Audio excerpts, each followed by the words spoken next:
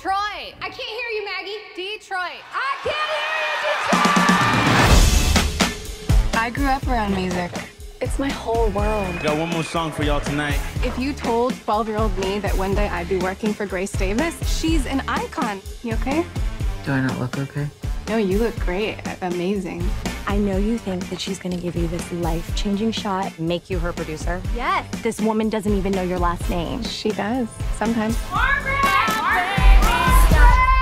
Hi. I want to go through my closet and donate things that aren't sparking joy.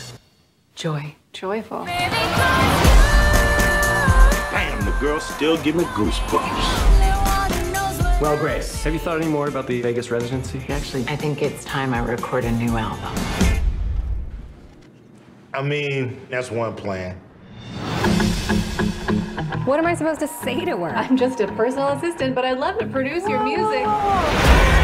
There hasn't been a new Grace Davis record in a decade, and the fans want one.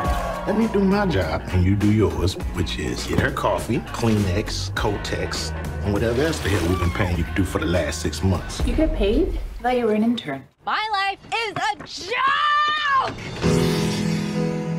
I didn't want to tell you were Jack. I did a cut of the album. Hey, I can hear y'all. Y'all know it's a damn microphone in there, right?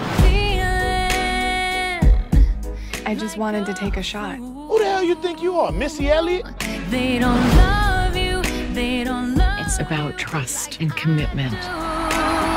In the history of music, only 5 women over 40 have ever had a #1 hit, and only one of them was black. It's not over for you. I could say to settle your mind, something to prove. I know everyone is happy with me doing the same show every night. What if there's something more? I want to be a part of that.